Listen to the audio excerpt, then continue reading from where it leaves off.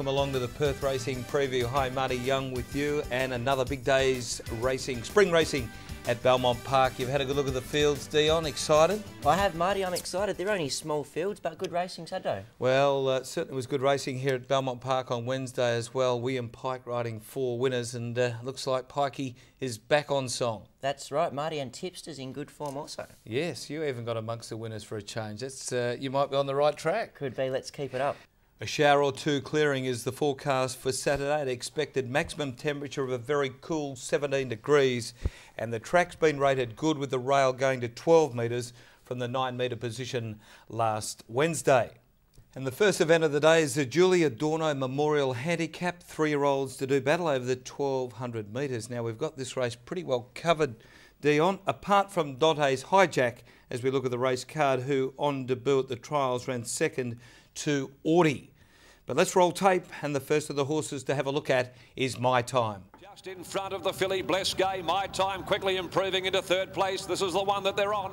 Behind them, Lucida trying to warm up, and then further back in the field, Right I Am at the 250, and My Time, Bless Gay joined the future. Lucida's behind them, not coming quickly enough, but it's My Time which reaches the lead. My Time gets the better of Bless Gay, followed by the future Lucida, but My Time boots away, and they've landed very good bets with this newcomer, My Time.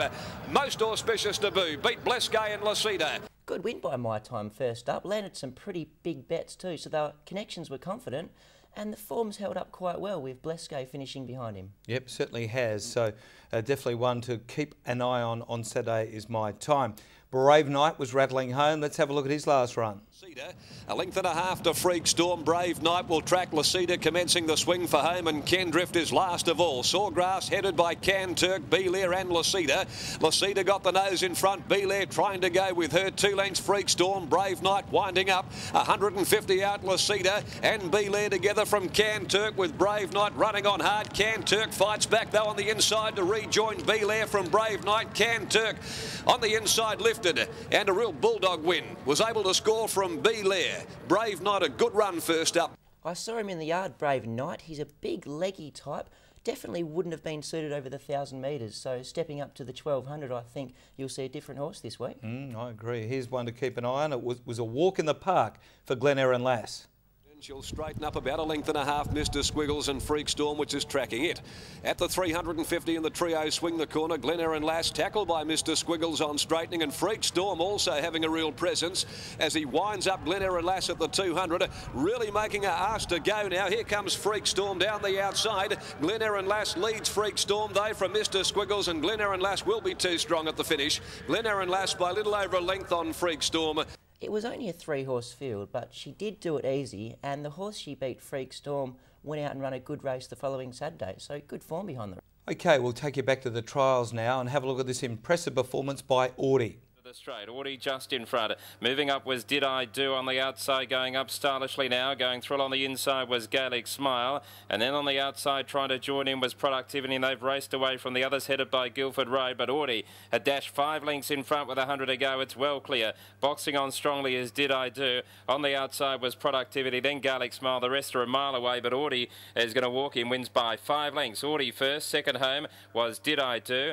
It was an impressive trial win, won by 6 lengths on that occasion, but we have to take into consideration it was only Monday, it was only 5 days from the trials, and it isn't asked for a horse racing first up, and also it was in no quicker time than any of the other trials on the day, which suggests perhaps the horses chasing Audi home aren't really up to the mark.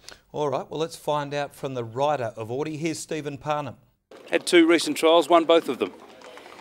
Yeah, he's only had the one start last time in and pulled up Shinsaw after the run. He led him up and compounded in the finish. Had a good break, and he's come back and had a couple of trials now, and he's impressed. His last trial was quite good. He was pushed out, wasn't he? And he really put a margin on his rivals. Yeah, I just wanted to see what was left in the tank. He's a running horse, and sometimes they can get away with it in trials a bit, and I just wanted to see how he goes, and he'll give me a good feel. Well, we'll stay at Belmont Park trials last Monday and have a look at the win of She's My Mac. 3/4. Nikita Ladiva is out very wide on the track and tending to hang a little bit.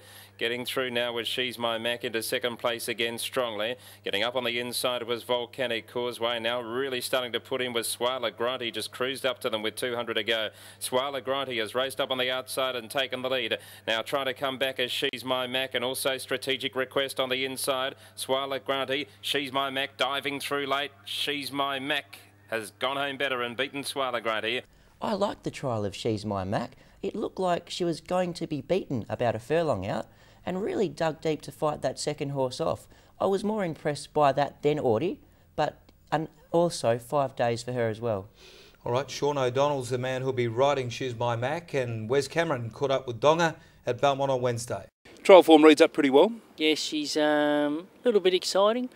Unknown at this stage because she hasn't raced, but her trial form suggests she's going to be more than handy, hopefully. Obviously gives you a good feel. Yeah, definitely. She's done every ride on the track. You know, one of those horses you just got to wait and see. Nice field on Saturday, but I'm sure she'll give it a shake.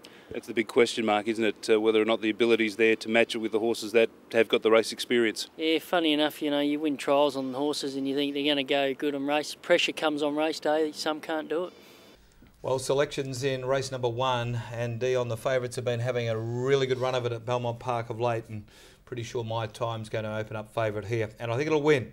My Time on top to beat 6 Audie, and I've always been impressed with 7 Lady Iconic from the day I first saw her at Lark Hill. She did the right thing at Northern when she won last start, and from her inside barrier will give a good sight. 1, 6 and 7 in race number 1.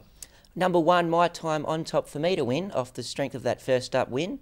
It has been a month since this gelding went around, but I think he's better than these, and he is the proven horse. To beat number 3, Glen Erin Lass.